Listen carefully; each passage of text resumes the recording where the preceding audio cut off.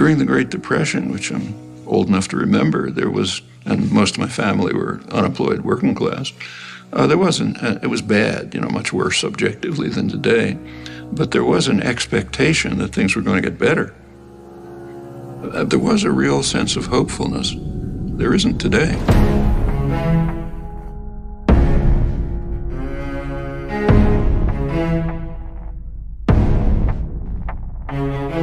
Inequality is really unprecedented.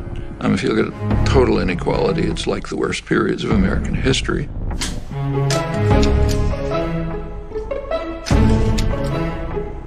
But if you refine it more closely, the inequality comes from the extreme wealth in a tiny sector of the population, a fraction of 1%. There were periods like the Gilded Age in the 20s and the Roaring 90s and so on, when a situation developed rather similar to this.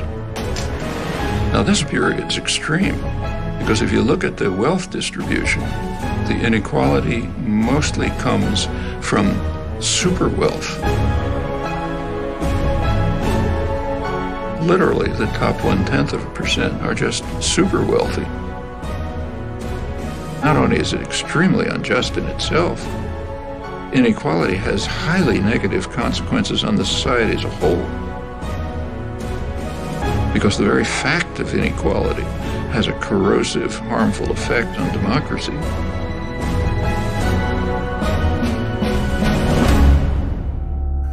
You opened by talking about the American dream. Part of the American dream is class mobility. You're born poor, you work hard, you get rich. It was possible for a worker to get a decent job, buy a home, get a car, have his children go to school. It's all collapsed.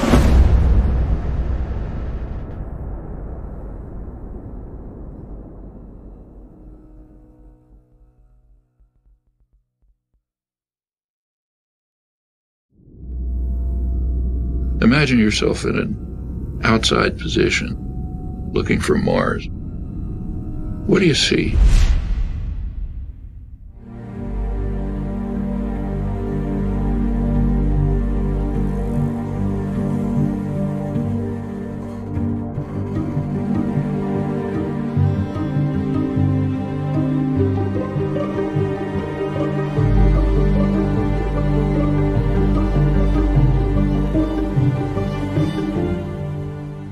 In the United States, there are professed values like democracy.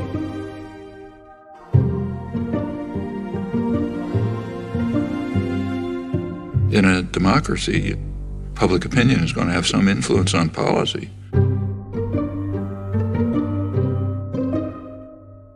And then the government carries out actions determined by the population. That's what democracy means.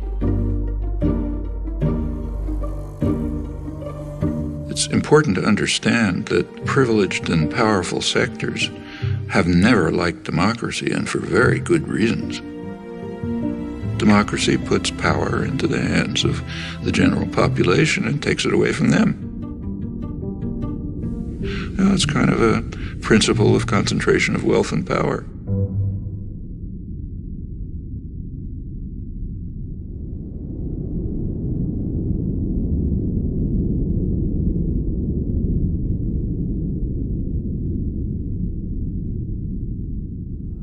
Concentration of wealth yields concentration of power, particularly so as the cost of elections skyrockets, which kind of forces the political parties into the pockets of major corporations. And this political power quickly translates into legislation that increases the concentration of wealth. So fiscal policy like tax policy, deregulation, rules of corporate governance, and a whole variety of measures, political measures designed to increase the concentration of wealth and power, which in turn yields more political power to do the same thing. And that's what we've been seeing.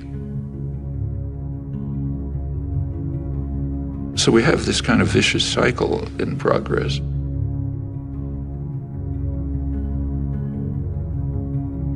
Actually it is so traditional that it was described by Adam Smith in 1776. You read the famous Wealth of Nations. He says in England, the principal architects of policy are the people who own the society, in his day, merchants and manufacturers. And they make sure that their own interests are very well cared for, however grievous the impact on the people of England or others. Now, it's not merchants and manufacturers, it's financial institutions and multinational corporations. The people who Adam Smith called the masters of mankind, and they're following the vile maxim, all for ourselves and nothing for anyone else. They're just going to pursue policies that benefit them and harm everyone else. And in the absence of a general popular reaction, that's pretty much what you'd expect.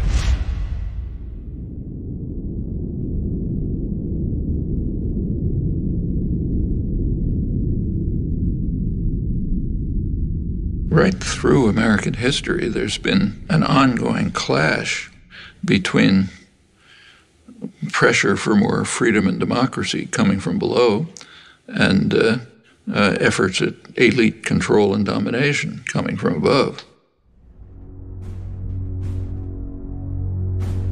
It goes back to the founding of the country. James Madison, the main framer, who was as much of a believer in democracy as anybody in the world that day, nevertheless felt that the United States system should be designed, and indeed, with his initiative was designed, so that power should be in the hands of the wealthy, because the wealthy are the more responsible set of men. And therefore, the structure of the formal constitutional system placed most power in the hands of the Senate. Remember, the Senate was not elected in those days. It was selected from the wealthy. Men, as Madison put it, had sympathy for property owners and their rights. If you read the debates at the Constitutional Convention, Madison said the major concern of the society has to be to protect the minority of the opulent against the majority. And he had arguments. Suppose everyone had to vote freely. He said, well, the majority of the poor would get together and they would organize to take away the property of the rich. And he said that would obviously be unjust, so you can't have that. So therefore, the constitutional system has to be set up to prevent democracy.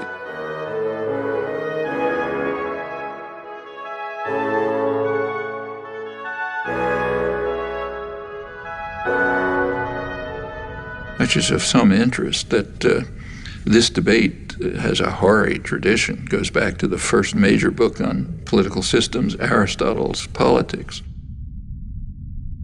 He says of all of them, the best is democracy, but then he points out exactly the flaw that Madison pointed out. If Athens were a democracy for free men, the poor would get together and take away the property of the rich.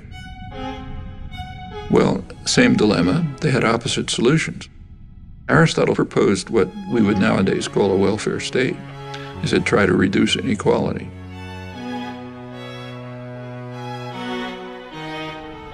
So, same problem, opposite solutions. One is reduce inequality, you won't have this problem. The other is reduce democracy.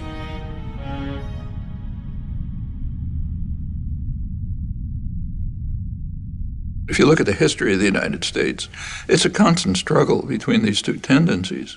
A democratizing tendency that's mostly coming from the population, a pressure from below, and you get this constant battle going on, periods of regression, periods of progress. The 1960s, for example, were a period of significant democratization.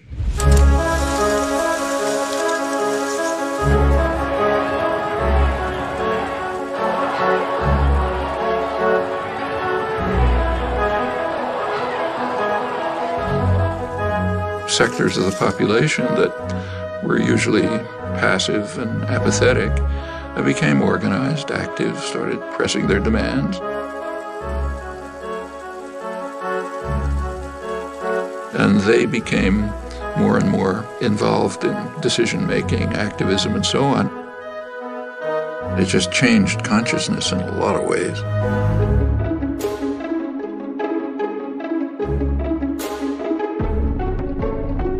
Minority rights. If democracy means freedom, why aren't our people free? Right. If democracy means justice, why don't we have justice? Right. If democracy means equality, why don't we have equality? Women's rights. This inhuman system of exploitation will change, but only if we force it to change, and force it together. Concern for the environment. A unique day in American history is ending, a day set aside for a nationwide outpouring of mankind seeking its own survival. Opposition to aggression. I'd say to those who criticize us for the militancy of our dissent that if they are serious about law and order, they should first provide it for the Vietnamese people, for our own black people, and for our own poor people.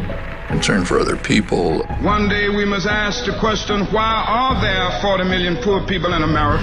When you begin to ask that question, you're raising a question about the economic system, about a broader distribution of wealth, the question of restructuring the whole of American society. These are all civilizing effects. And that caused great fear.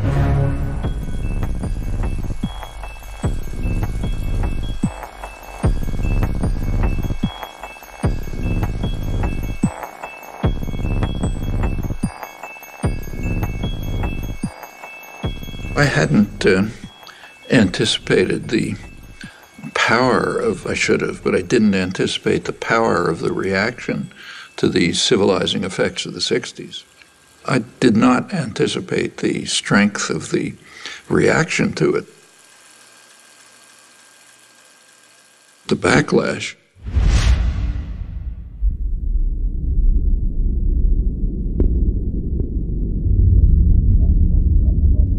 There has been an enormous, concentrated, coordinated business offensive beginning in the 70s to try to beat back the egalitarian efforts that went right through the Nixon years.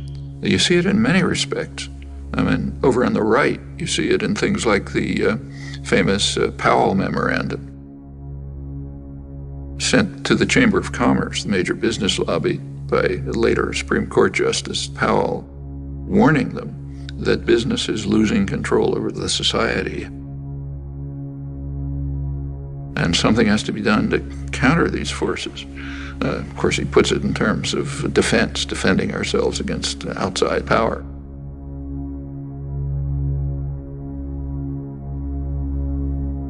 But if you look at it, it's a call for business to use its control over resources to carry out a major offensive to beat back this democratizing wave.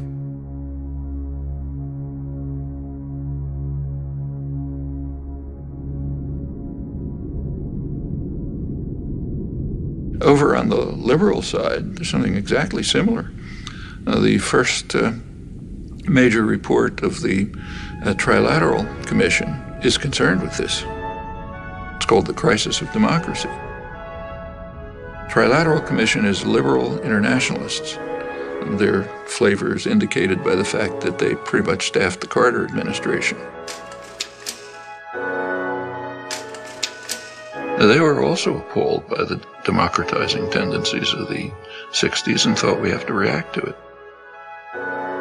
They were concerned that there was an excess of democracy developing. Previously passive and obedient parts of the population, what are sometimes called the special interests, were beginning to organize and try to enter the political arena. And they said that imposes too much pressure on the state. It can't deal with all these pressures. So therefore they have to return to passivity and become depoliticized. They were particularly concerned with what was happening to young people. The young people are getting too free and independent. None of us will begin any violence. If there's any violence, it will be because of the police. The way they put it, there's a failure on the part of the schools, the universities, and churches, the institutions responsible for the indoctrination of the young. Their phrase, not mine.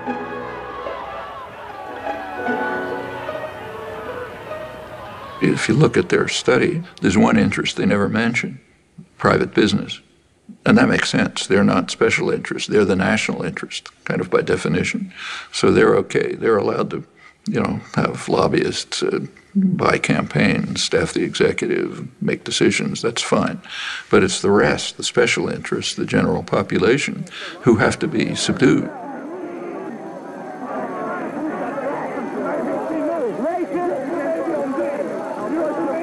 Well, that's the spectrum.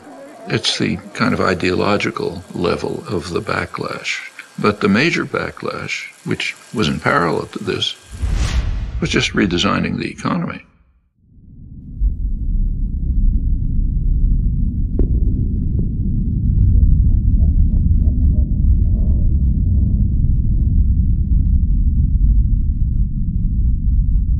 Since the 1970s, there's been a concerted effort on the part of the masters of mankind, the owners of the society, to shift the economy in two crucial respects. One, to increase the role of financial institutions, banks, investment firms, and so on, insurance companies. By 2007, right before the latest crash, they had literally 40% of corporate profits, far beyond anything in the past.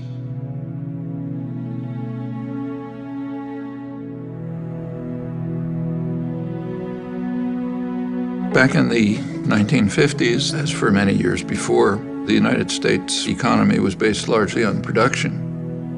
The United States was the great manufacturing center of the world.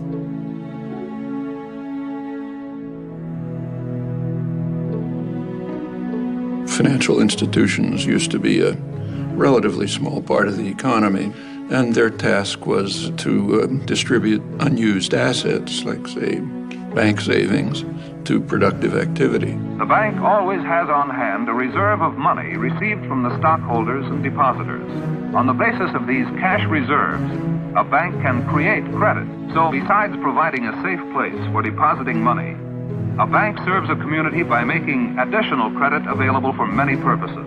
For a manufacturer to meet his payroll during slack selling periods, for a merchant to enlarge and remodel his store, and for many other good reasons why people are always needing more credit than they have immediately available. That's a contribution to the economy. Regulatory system was established. Banks were regulated. The commercial and investment banks were separated, cut back very risky investment practices that could harm private people. There had been, remember, no financial crashes during the period of regulation. By the 1970s, that changed.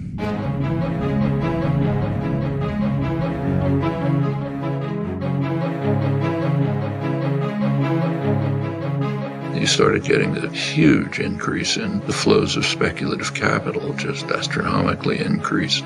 Enormous changes in the financial sector, from traditional banks to risky investments, complex financial instruments, money manipulations, and so on. Increasingly, the business of the country isn't production, at least not here. The primary business here is business. You can even see it in the choice of directors. So a director of a major American corporation back in the 50s and the 60s was very likely to be an engineer, somebody who graduated from a place like MIT, maybe industrial management. More recently, the directorship and the top managerial positions are people who came out of business schools, learned financial trickery of various kinds, and so on. By the 1970s, say General Electric could make more profit playing games with money than you could by producing in the United States. We have to remember that General Electric is substantially a financial institution today. It makes half its profits just by moving money around in complicated ways. And it's very unclear that they're doing anything that's of value to the economy. So that's one phenomenon, what's called financialization of the economy. Going along with that is the offshoring of production.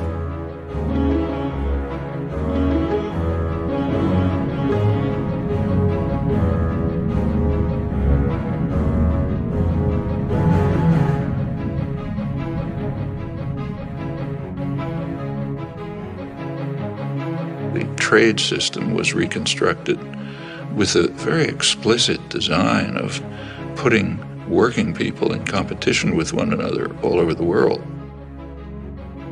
And what it's led to is a reduction in the share of income on the part of working people. It's been particularly striking in the United States, but it's happening worldwide. It means that an American worker is in competition with a super exploited worker in China. Meanwhile, highly paid professionals are protected.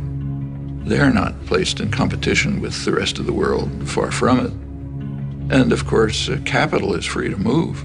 Workers aren't free to move. Labor can't move, but capital can. Well, again, going back to the classics like Adam Smith, as he pointed out, free circulation of labor is the foundation of any free trade system. But workers are pretty much stuck.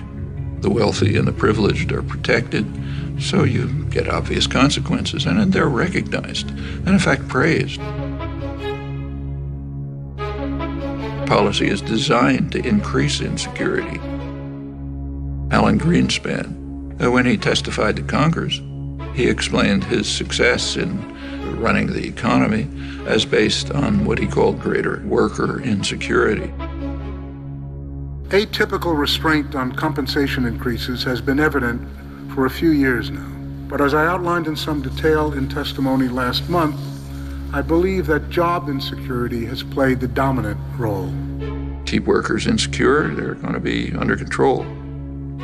They are not going to ask for, say, decent wages or decent working conditions or the opportunity of free association, meaning unionize. Now, for the masters of mankind, that's fine. They make their profits. But for the population, it's devastating. Well, these two processes, financialization and offshoring, are part of what led to the vicious cycle of concentration of wealth, concentration of power.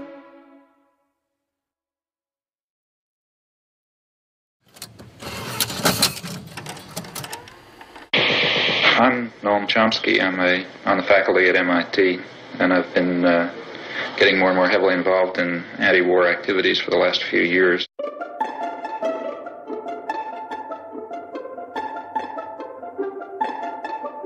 Noam Chomsky has made two international reputations. The widest is as one of the national leaders of American resistance to the Vietnam War.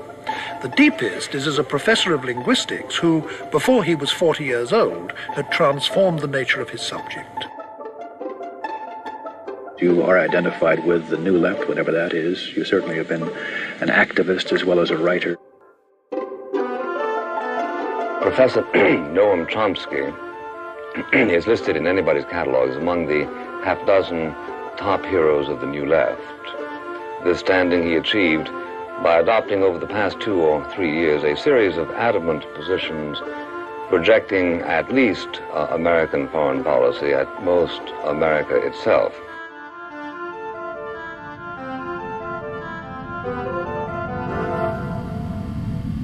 Well, actually, this notion, anti-American, is quite an interesting one. It's actually a totalitarian notion. It isn't used in free societies. So if someone in, say, Italy is criticizing Berlusconi or the corruption of the Italian state and so on, they're not called anti-Italian. In fact, if they were called anti-Italian, people would collapse in laughter in the streets of Rome or Milan. In totalitarian states, the notion's used. So in the old Soviet Union, dissidents were called anti-Soviet. That was the worst condemnation. In the Brazilian military dictatorship, they were called anti-Brazilian. Now, it's true that in just about every society, critics are maligned, are mistreated, different ways depending on the nature of the society. Like in the Soviet Union, say, Václav Havel would be imprisoned. In a U.S. dependency like El Salvador at the same time, his counterparts would have their brains blown out by U.S.-run state terrorist forces. In other societies, they're just condemned or vilified and so on. And in the United States, one of the terms of abuse is anti-American.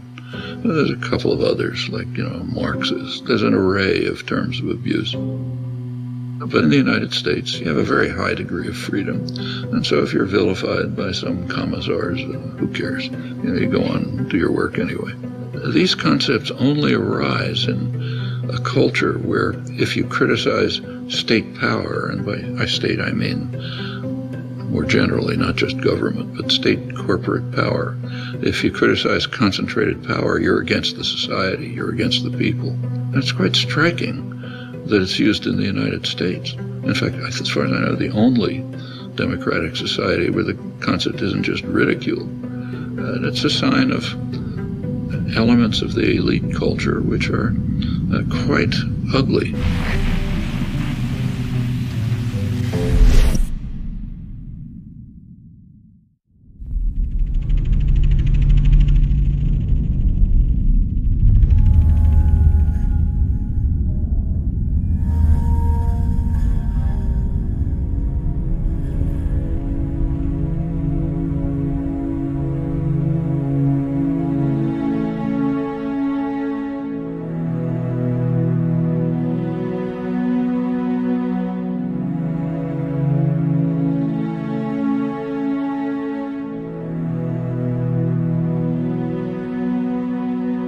The American dream, like many ideals, was partly symbolic, but partly real. So in the 1950s and 60s, say, there was the biggest growth period in American economic history. The Golden Age. It was pretty egalitarian growth, so the lowest fifth of the population was improving about as much as the upper fifth. And there were some welfare state measures which improved life for much of the population.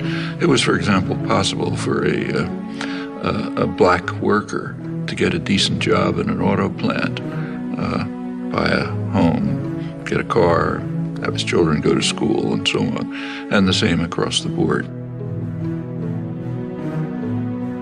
When the U.S. was primarily a manufacturing center, it had to be concerned with its own consumers. Here, famously, Henry Ford raised the salary of his workers so they'd be able to buy cars. When you're moving into an international plutonomy, as the banks like to call it, with a small percentage of the world's population that's gathering increasing wealth, what happens to American consumers is of much less concern, because most of them aren't going to be consuming your products anyway, at least on any major basis. Your goals are profit in the next quarter, even if it's based on financial manipulations, high salary, high bonuses, produce overseas if you have to, and produce for the wealthy classes here and their counterparts abroad. What about the rest? Well, there's a term coming into use for them too. They're called the precariat, precarious proletariat, the working people of the world who live increasingly precarious lives. And it's related to the attitude toward the country altogether.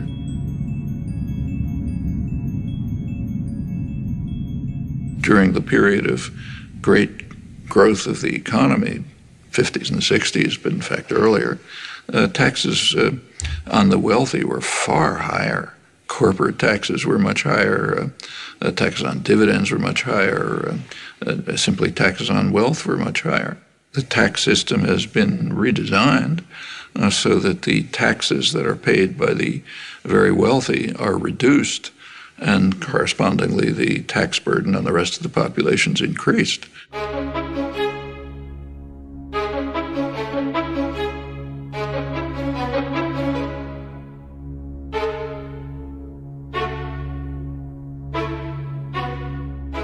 Now the shift is towards trying to keep taxes just on wages and on consumption, which everyone has to do, not, say, on dividends, which only go to the rich. The numbers are pretty striking.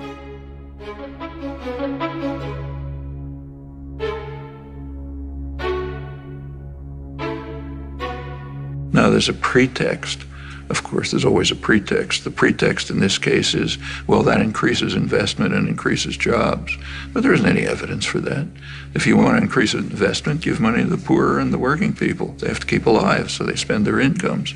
That stimulates production, stimulates investment, it leads to job growth, and so on. If you're an ideologist for the masters, you have a different line. And in fact, right now, it's almost absurd that corporations have money coming out of their pockets.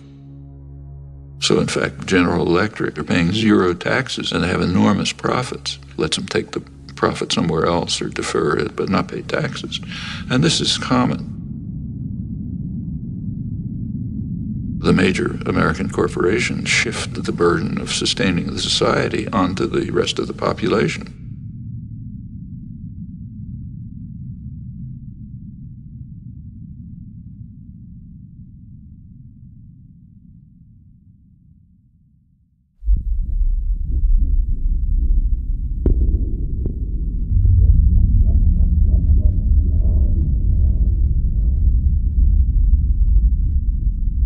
Solidarity is quite dangerous. From the point of view of the masters, you're only supposed to care about yourself and not about other people. This is quite different from the people they claim are their heroes, like Adam Smith, who based his whole approach to the economy on the principle that sympathy is a fundamental human trait. But that has to be driven out of people's heads. You got to wait for yourself, follow the Weil maxim, don't care about others. Which is okay for the rich and powerful, but is devastating for everyone else.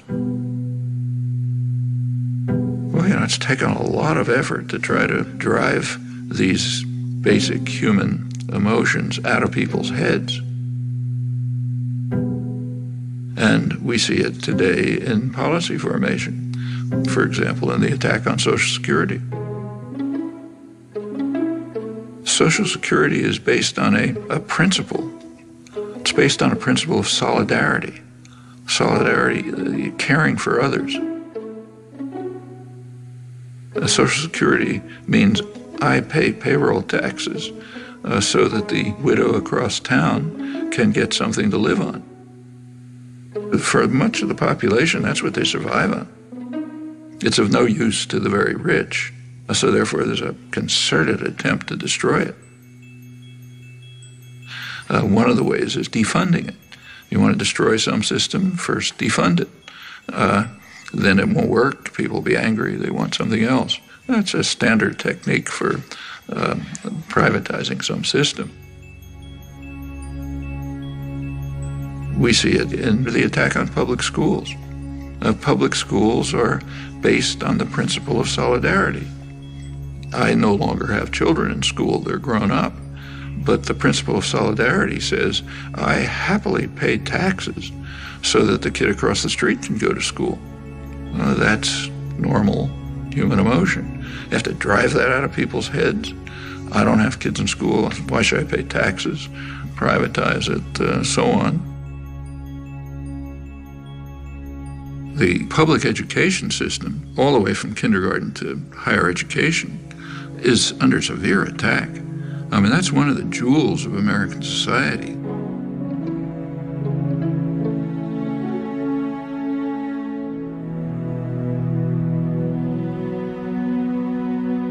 You go back to the Golden Age again, the great growth period in the 50s and 60s. A lot of that is based on free public education. One of the results of the Second World War was the GI Bill of Rights, which enabled veterans, and remember that's a large part of the population, and to go to college. They wouldn't have been able to otherwise. They essentially got free education. Where a community, state, or nation courageously invests a substantial share of its resources in education, the investment invariably is returned in better business and a higher standard of living. The U.S. was way in the lead in developing extensive mass public education at every level. By now, more than half the states, most of the funding for the colleges comes from tuition, not from the state. That's a radical change. And that's a terrible burden on students. It means that students, if they don't come from very wealthy families, they're going to leave college with big debts. And if you have a big debt, you're trapped. I mean, Maybe you wanted to become a public interest lawyer, but you're going to have to go into a corporate law firm to pay off those debts. And by the time you're part of the culture, you're not going to get out of it again. And that's true across the board. In the 1950s, it was a much poorer society than it is today, but nevertheless could easily handle essentially free mass higher education. Today, a much richer society claims doesn't have the resources for it. That's just what's going on right before our eyes. It's the general attack on principles that, not only are they humane, they're the basis of the prosperity and health of this society.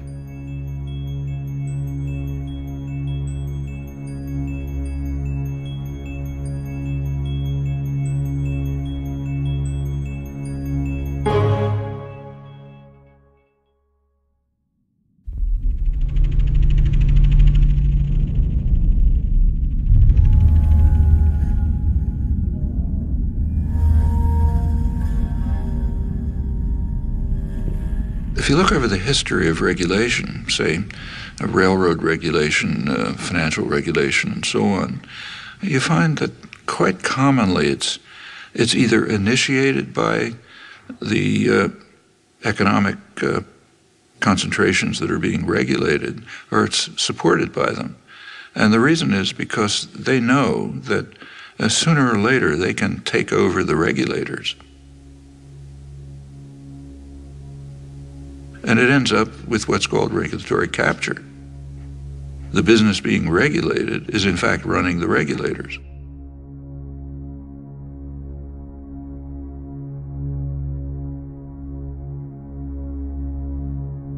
Bank lobbyists are actually writing the laws of financial regulation. It gets to that extreme. And that's been happening through history, and again, it's a pretty natural tendency when you just look at the distribution of power.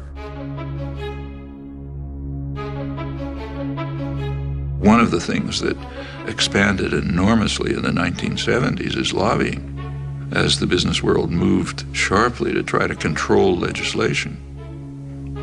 The business world was pretty upset by the advances in public welfare in the 60s, and in particular by Richard Nixon. It's not too well understood, but he was the last New Deal president, and they regarded that as class treachery.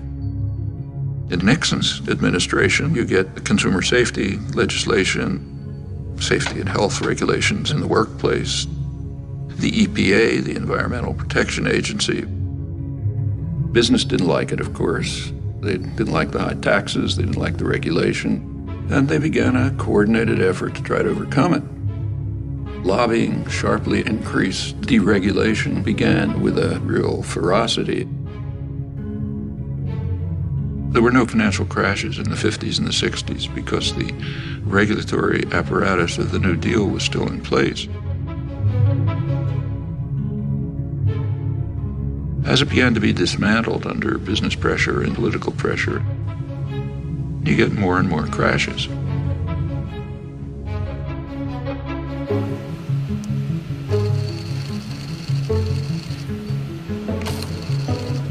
And it goes on right through the years. 70s sort of starts to begin. 80s really takes off. Congress was asked to approve federal loan guarantees to the auto company of up to $1.5 billion. Now, all of this is quite safe as long as you know the government's going to come to your rescue. So take, say, Reagan. Instead of letting them pay the costs, Reagan bailed out the banks like Continental Illinois, the biggest bailout of American history at the time. Actually ended his term with a huge financial crisis, the savings and loan crisis, and the government moved in and bailed it out. President Bush today signed the $300 billion savings and loan bailout bill. In 1999, regulation was dismantled to separate commercial banks from investment banks. Then comes the Bush, then Obama bailout. Bear Stearns is running to the feds to stay afloat. President Bush today defended the decision to bail out Citigroup.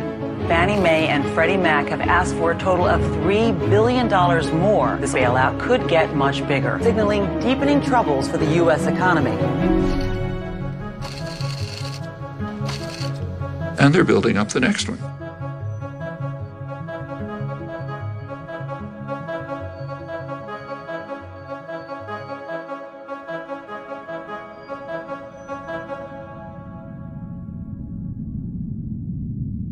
Each time, the taxpayer is called on to bail out those who created the crisis, increasingly the major financial institutions. In a capitalist economy, you wouldn't do that. In a capitalist system, that would wipe out the investors who made risky investments. But the rich and powerful, they don't want a capitalist system. They want to be able to run to the nanny state as soon as they're in trouble and get bailed out by the taxpayer. That's called too big to fail. I mean, there are Nobel laureates in economics who significantly disagree with the course that we're following. People like Joseph Stiglitz, Paul Krugman, others. None of them were even approached. The people picked to fix the crisis were those who created it. The Robert Rubin crowd, the Goldman Sachs crowd, they created the crisis, are now more powerful than before. Is that accident? Well, not when you pick those people to create an economic plan. I mean, what do you expect to happen? Meanwhile, for the poor, let market principles prevail. Don't expect any help from the government. The government's the problem, not the solution, and so on. That's essentially neoliberalism. And it has this dual character which goes right back in economic history. One set of rules for the rich, opposite set of rules for the poor. There's nothing surprising about this. It's exactly the dynamics you'd expect. And if the population allows it to proceed, it's just going to go on and on like this until the next crash, which is so much expected that credit agencies, which kind of evaluate the status of firms, are now counting into their calculations the taxpayer bailout that they expect to come after the next crash, which means that the beneficiaries of these credit ratings, like the big banks, they can borrow money more cheaply, they can push out smaller competitors, and you get more and more concentration. Everywhere you look, policies are designed this way, which should come as absolutely no surprise to anyone. That's what happens when you put power into the hands of a narrow sector of wealth, which is dedicated to increasing power for itself, just as you'd expect.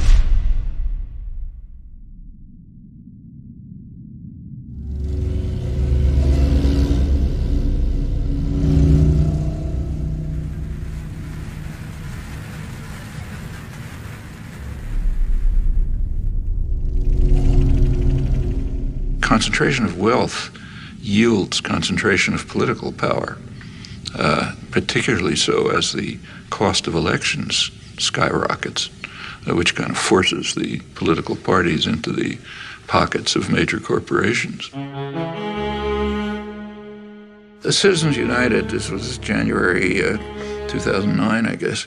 That's a very important decision, Supreme Court decision, but it has a history, and you got to think about the history. The 14th Amendment has a provision that says no person's rights can be infringed without due process of law. And the intent, clearly, was to protect freed slaves. It says, okay, they've got the protection of the law. I don't think it's ever been used for freed slaves, if ever, marginally. Almost immediately, it was used for businesses, corporations.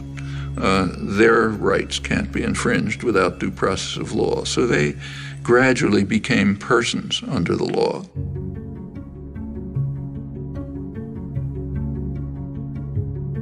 Corporations are state-created legal fictions.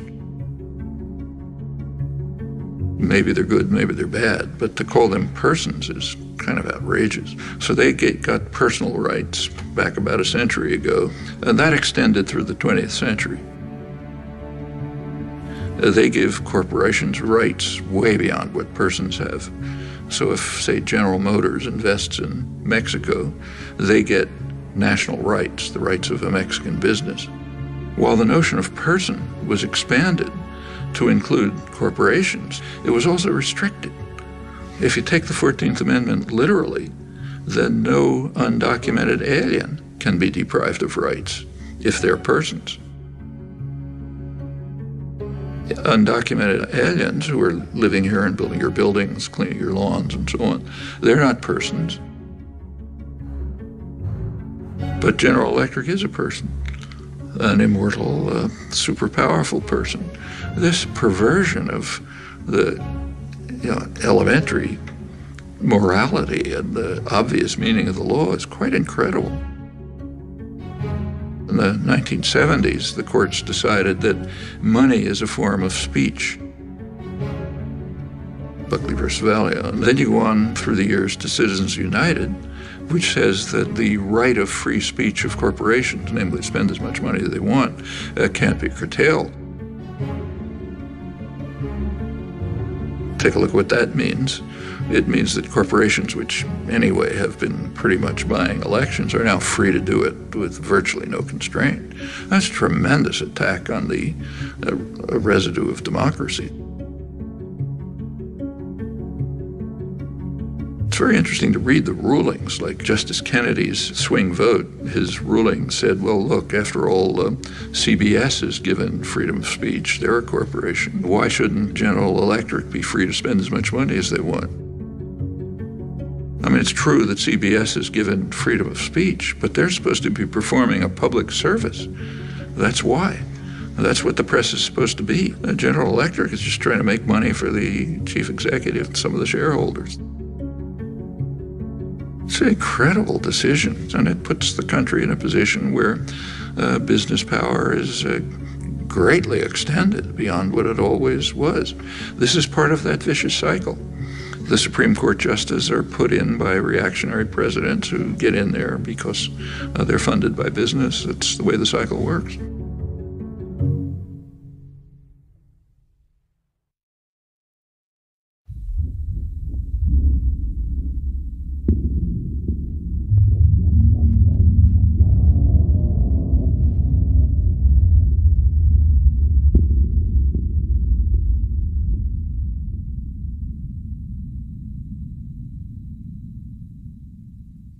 There is one organized force which traditionally, plenty of flaws, but with all its flaws, it's been in the forefront of efforts to improve the lives of the general population. That's organized labor.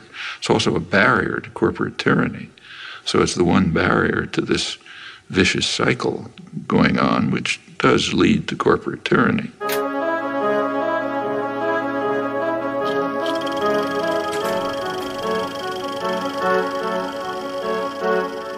A major reason for the concentrated, almost fanatic attack on unions, on organized labor, is they are a democratizing force. They provide a barrier that defends workers' rights, but also popular rights generally.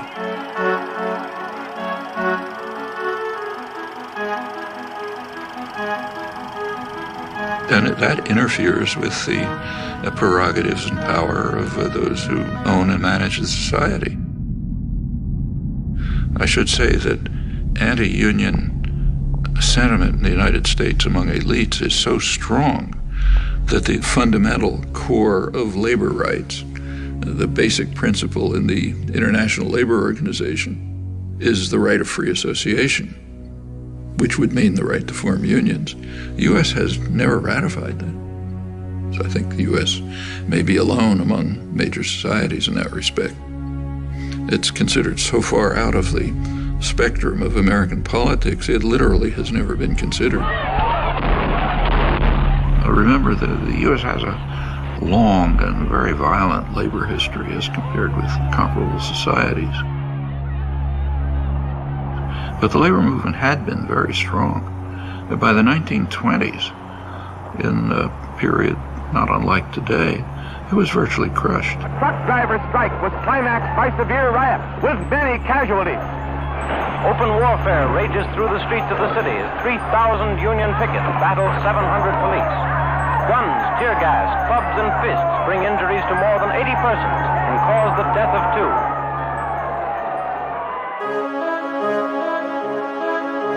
2. By the mid-30s, it began to reconstruct.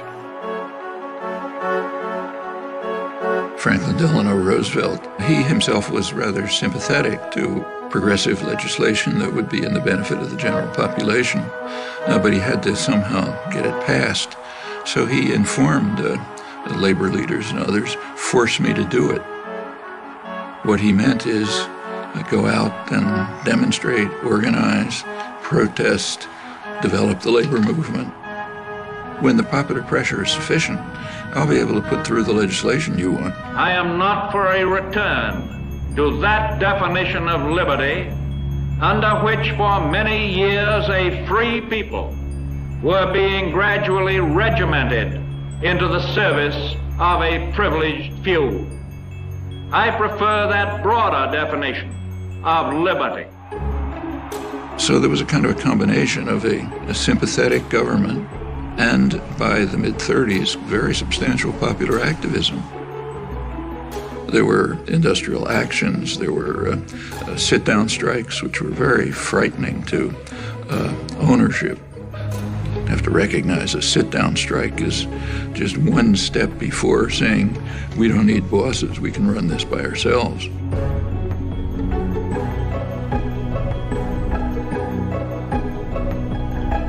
And business was appalled. You read the business press, say, in the late 30s, they were talking about the hazard-facing industrialists and the rising political power of the masses, which has to be repressed.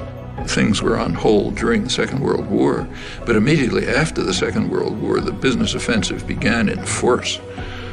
Taft-Hartley Act.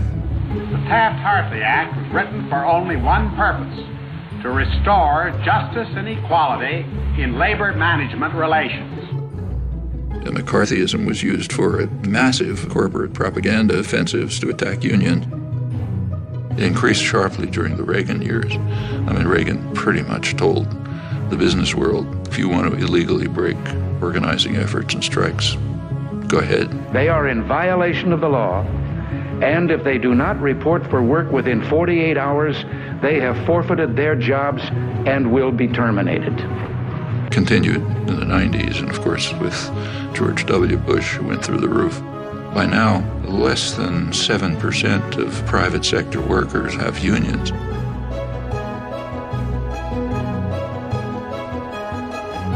The effect is that the usual counterforce to an offensive by our highly class-conscious business class has dissolved. Now, if you're in a position of power, you want to maintain class consciousness for yourself, but eliminate it everywhere else. You go back to the 19th century, in the early days of the Industrial Revolution in the United States, working people were very conscious of this. They, in fact, overwhelmingly regarded wage labor as not very different from slavery, different only in that it was temporary. In fact, it was such a popular idea, that was a slogan of the Republican Party. Well, that was a very sharp class consciousness in the interests of power and privilege. It's good to drive those ideas out of people's heads. You don't want them to know that they're an oppressed class. So this is one of the few societies in which you just don't talk about class. In fact, the notion of class is very simple. Who gives the orders, who follows them? That basically defines class. It's more nuanced and complex, but that's basically it.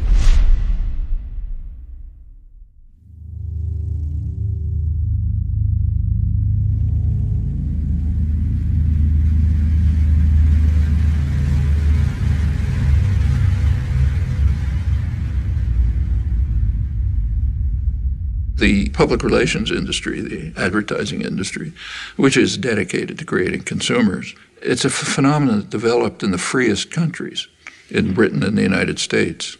And the reason is pretty clear. It became clear by, say, a century ago that it was not going to be so easy to control the population by force. Too much freedom had been won. Labor organizing, parliamentary labor parties in many countries, women starting to get the franchise and so on. So you had to have other means of controlling people. And it was understood and expressed that you have to control them by control of beliefs and attitudes. Well, one of the best ways to control people in terms of attitudes is what the great political economist Thorstein Veblen called fabricating consumers.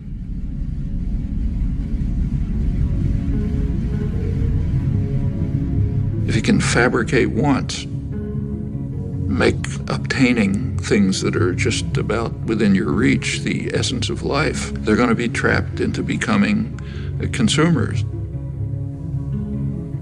You read the business press, say, 1920s, it talks about the need to direct people to the superficial things of life, like fashionable consumption, and that'll keep them out of our hair. You find this doctrine all through progressive intellectual thought, like Walter Lippmann, the major progressive intellectual of the 20th century. He wrote famous progressive essays on democracy, in which his view was exactly that. The public must be put in their place so that the responsible men can make decisions without interference from the bewildered herd. They're to be spectators, not participants, then you get a properly functioning democracy. Straight back to Madison and on to Powell's memorandum and so on. And the advertising industry just exploded with this as its goal, fabricating consumers.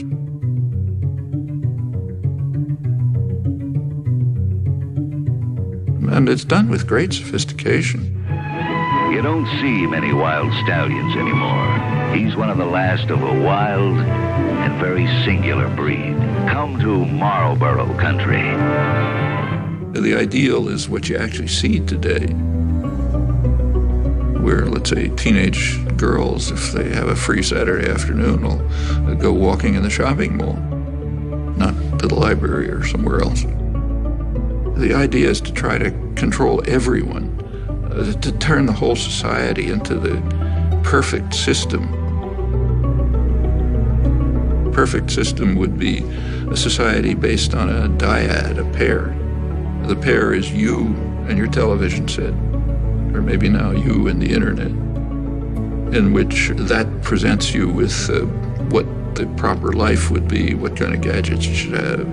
And you spend your time and effort gaining those things which you don't need and you don't want, and maybe you'll throw them away. But that's the measure of a decent life. What we see is in, say, advertising on television. If you've ever taken an economics course, you know that markets are supposed to be based on informed consumers making rational choices. Well, if we had a system like that, a market system, then a television ad would consist of, say, General Motors putting up information saying, here's what we have for sale. That's not what an ad for a car is. An ad for a car is a football hero, an actress, the car doing some crazy thing like going up a mountain or something. The point is to create uninformed consumers who will make irrational choices. That's what advertising is all about. And when the same institutions, PR system, runs elections, they do it the same way.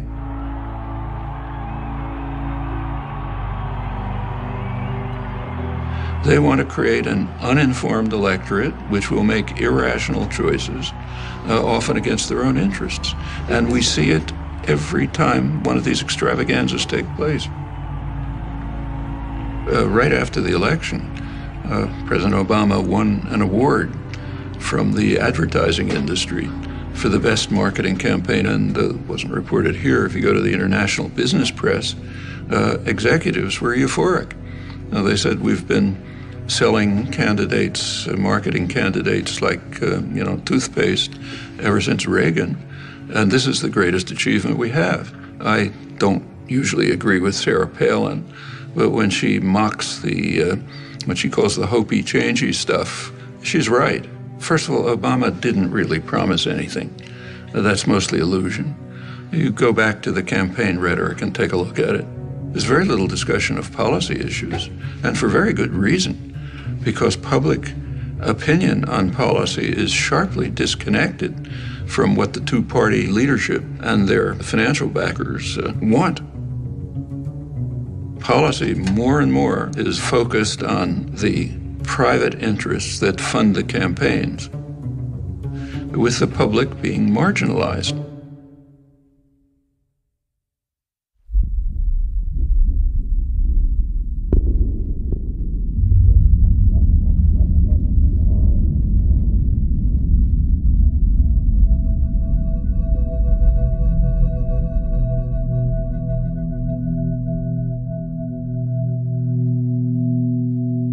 The leading political scientists, Martin Gilens, came out with a study of the relation between public attitudes and public policy. What he shows is that about 70% of the population has no way of influencing policy. They might as well be in some other country. And the population knows it. What it's led to is a population that's angry and frustrated, hates institutions. It's not acting constructively to try to respond to this. There is popular mobilization and activism, but in very self-destructive directions. It's taking the form of unfocused anger, attacks on one another, and on vulnerable targets. That's what happens in cases like this. It is corrosive of social relations, but that's the point. The point is to make people hate and fear each other and look out only for themselves and don't do anything for anyone else. One place you see it strikingly is on April 15th.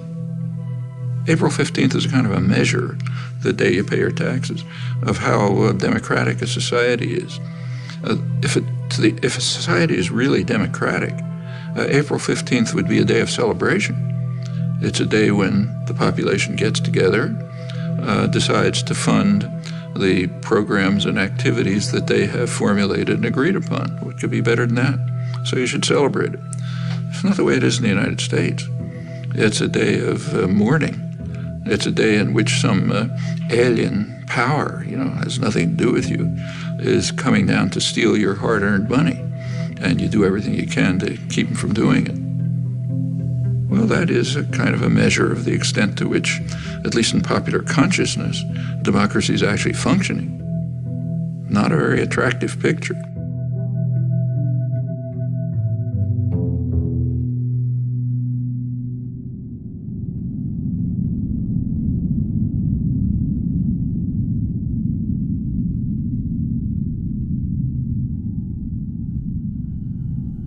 The tendencies that we've been describing within American society, unless they're reversed, it's going to be an extremely ugly society. A society that's based on Adam Smith's vile maxim, all for myself, nothing for anyone else.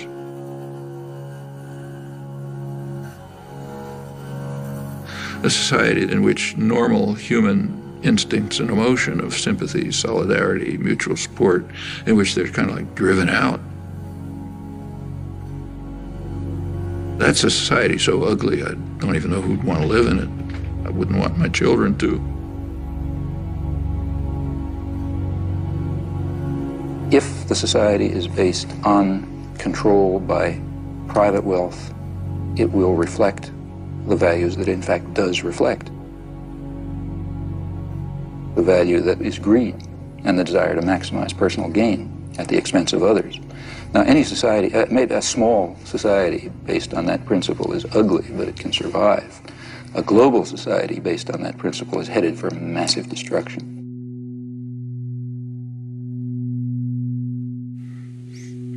I don't think we're smart enough to design in any detail what a perfectly just and free society would be like. I think we can give some guidelines, and more significant, we can ask how we can progress in that direction. John Dewey, the leading social philosopher in the late 20th century, he argued that until all institutions, production, commerce, media, unless they're all under participatory democratic control, we will not have a functioning democratic society. As he put it, policy will be the shadow cast by business over society. Well, that's essentially true.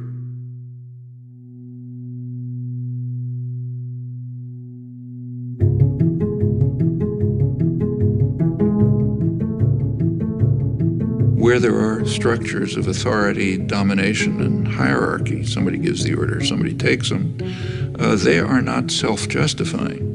They have to justify themselves. They have a burden of proof to meet.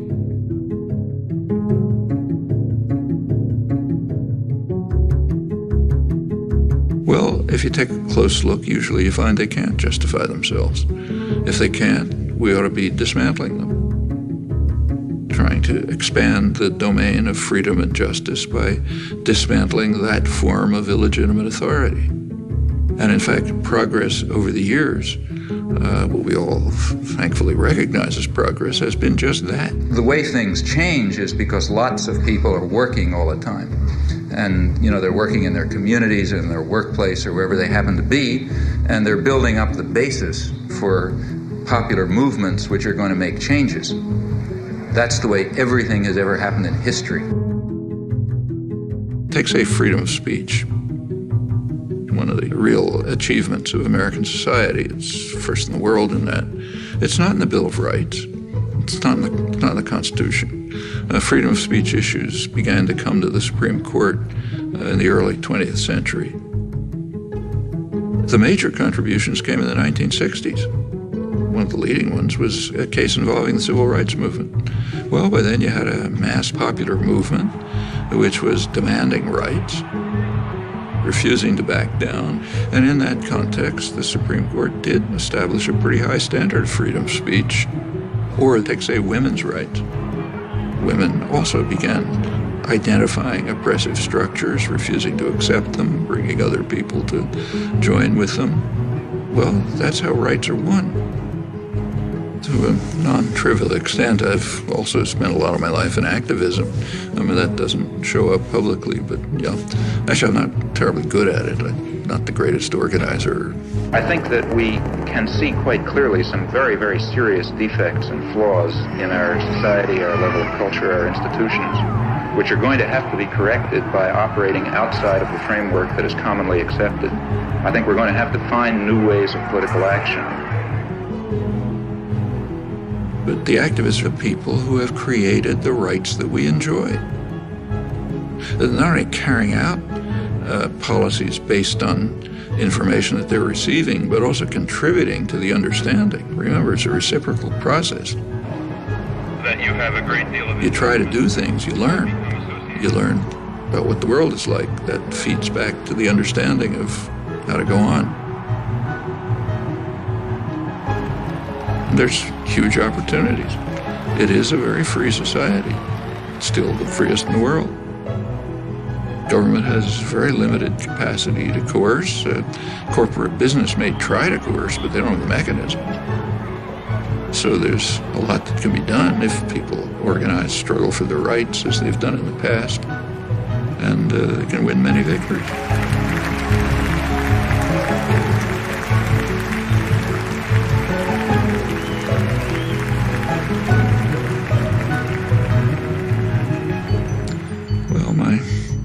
Close friend for many years, late Howard Zinn, to put it in his words, that what matters is the countless small deeds of unknown people who lay the basis for the significant events that enter history. They're the ones who've done things in the past. They're the ones who'll have to do it in the future.